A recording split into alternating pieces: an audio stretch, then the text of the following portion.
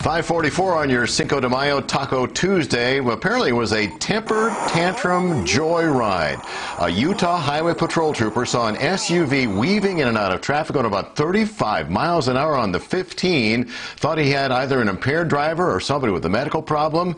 Well, when the driver rolled down the window, the trooper found out the driver was a 5-year-old. Been on the road for 5 minutes. Said the kid could barely reach the gas pedals. Apparently the boy had gotten into a fight with his mom because she told him she wouldn't buy him a Lamborghini. So he was on his way to California to visit his sister and buy a Lamborghini. The trooper found out the kid had $3 in his wallet.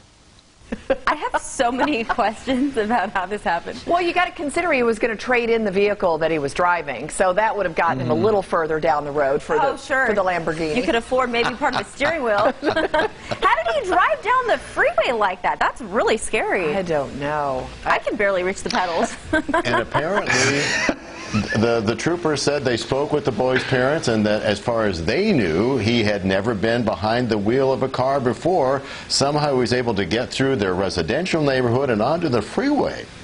He's a pretty good driver, John.